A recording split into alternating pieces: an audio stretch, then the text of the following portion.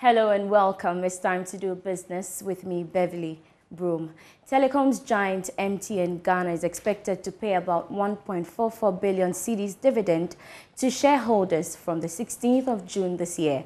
This was after shareholders at its annual general meeting today approved a final dividend of 85 pesos per share. George Wiafe has more in the following report. It's coming after the company paid an interim dividend of 3 pesos last year due to its sterling financial performance.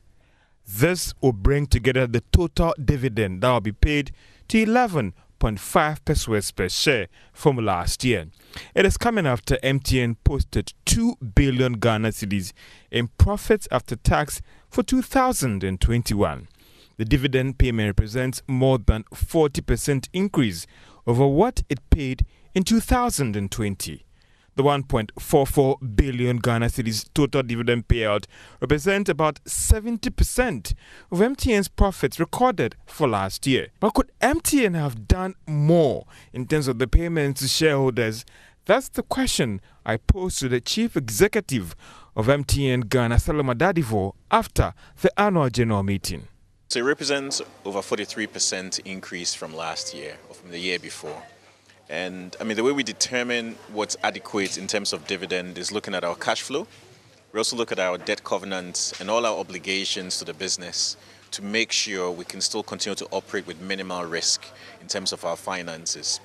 So for this year, we think 70.6% of our profit after tax is adequate, and that's how we arrived at the 85 pesos that we've given out this time around. The additional localization we've agreed is specific to Ghanaians, and therefore this process we've embarked on since the IPO is restricted to Ghanaians only. So this entire process is focused on Ghanaians. I think 3 months is about a good timeline to get some confidence in what we're seeing. Basically what happens is the trends fluctuate a lot at the beginning, and after a while it starts to stabilize. Once it starts to stabilize, that's when we'll start to have confidence around the observations and what the normalized consumer behavior has ended up being.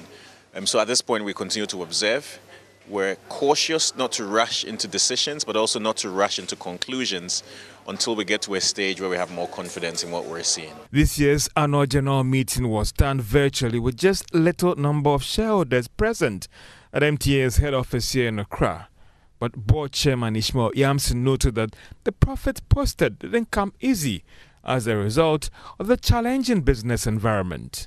In 2021, MTN Ghana recorded strong growth in service revenue and managed its costs prudently, leading to growth in profit after tax of 43.5% year-on-year to 2 billion Ghana cedis.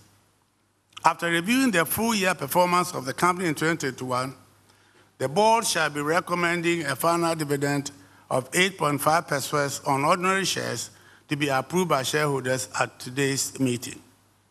This is further addition to the interim dividend of 3 pesos per share declared by the board and paid after reviewing the half-year performance of the company.